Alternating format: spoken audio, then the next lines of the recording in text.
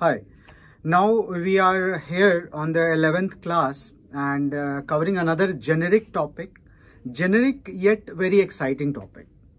Why I am saying exciting? Because these are those people who have made a very boring subject of finance an exciting thing.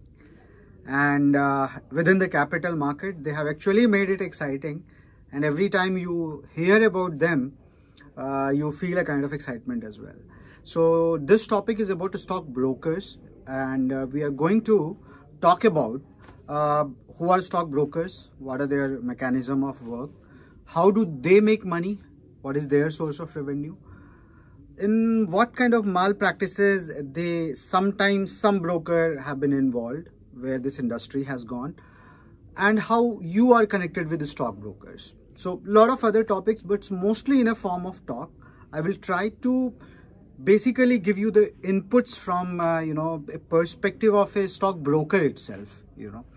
So let's start. So very first thing, you need a stock broker to start investing into stock market for sure. This is how so some people keep asking me, can we invest without a stock broker into equity market? And the answer is, once a company has become private once a company has become public from a private limited company, has bought it IPO, and its share is listed on a stock exchange, you have to go through the broking route. So stockbroker is an integral part of this whole equity market. In fact, many of the times people who come into this stock market, they have been bought by stockbrokers, right? So stockbrokers go and advertise that they will help you invest into stock market. You can go and open your trading and demat account with them. Obviously, in previous chapter, I have explained you that your demat account actually get opened with depository, and they open your trading account. So they help you trade, and they charge you a brokerage, which is their source of revenue. So stockbroker is a person sitting between exchange and the investor. His job is to take money from you into his trading account, help your order sent to exchange, buy the share on behalf of you, and send it to your depository account, which is there with NSDL or CDSL. And when you want to sell, they take instruction from you, either a pre-instruction in form of POA or delivery instruction slip, ask the shares from the depository and sell it on exchange and give the money back to you. And every time when they buy on behalf of you and sell behalf of you, they will charge you a brokerage. Now, there are some brokers who have come into the market and they don't charge you brokerage. One of the name is Jirodha, Upstock. So there are now few companies who offer that if only you want to buy and sell in delivery. So there are two types of trade. One is called delivery trade, another is called intraday trade. So there are now some brokers who have started charging zero brokerage on the delivery trades. If you want to buy the stocks, keep it with you and sell it after some time, they'll not charge you brokerage. This is a very new trend in India, bought by Jirodha, market leader. Well, they are called discounted brokers. So there are two types of brokers. One is categorically, this is the definition. One is a discounted broker and another is a full stack broker. So full stack broker, they tell you that apart from giving the platform, they will give you call and trade kind of service also. So you will call them and place your trade. They will take the instruction on phone, and they will give you better reports. Their people will be always available with you. So generally this differentiation is there, that you have a full stack broker like ICICI Direct, Motilal Oswal.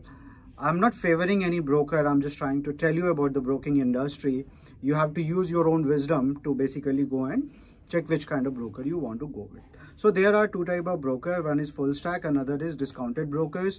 Discounted brokers generally earn through the intraday trades.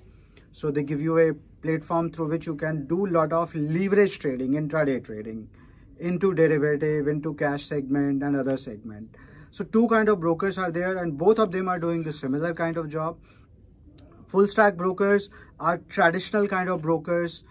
There was a time when they used to charge even 1% of brokerage. So if you want to buy 10 lakh rupees share, probably 10,000 will be just the brokerage plus the additional charges. But these days, even the full stack broker, if you go and negotiate with them, they will reduce the charge. They can give you anything like 10 paisa, 15 paisa, 20 paisa kind of brokerage, right? So yes, you have two kind of broker. Job is still the same for both of them. You have to develop a wisdom on how to choose the broker. Well, we will get into this part, how to choose the broker, in the second video of this chapter. Here I want to tell you something about the broking industry. So let's say a broker got a job to help you trade into the market, help you buy and sell the shares. Well, and they make money only when you buy and sell. Now, something which you have to ponder upon is this. You opened an account of, let's say, 10 lakh rupees with one of the stockbrokers. And you negotiated with him that I'll give you 20 paisa brokerage. So once you have bought this 10 lakh rupees shares, he'll get 2,000 rupees out of it. Let's say you bought it and you are a very, very long-term investor. You understand the philosophy that you have to sit tight on your investment and you'll sell it after 10 years probably, or only when you need it. Then he'll make money after only 2 years, 10 years, another 2,000 rupees probably. Okay. Now there is a broker. He says that we have a very good advisory team who will keep on advising you for active investments. Buy today, sell tomorrow. I mean, these kind of terms they have also coined in the market. Buy today, sell tomorrow. In the morning, we will give you the call. In the evening, your money will get doubled. Not double, 2%, 3% return. You can do leverage trading. If you have 1 lakh rupees into your account, we'll give you 10 lakh rupees to trade in a day. You trade that day, make good money, go home. So these kind of offerings another broker is doing to you. Why he is doing these advices? And most of the time, these advices comes at no cost. So one stockbroker supposedly become a stock advisor as well. And here comes the biggest conflict of interest. What is that conflict of interest is something let's cover in the second chapter. And that is where you will get the second video. And that is where you will exactly get the idea that how you have to choose your broker. Just to do a recap, so stockbroker is that middleman in the industry who is helping you connect with stock exchange, helping you exchange your shares with money, your money with exchange, money with shares.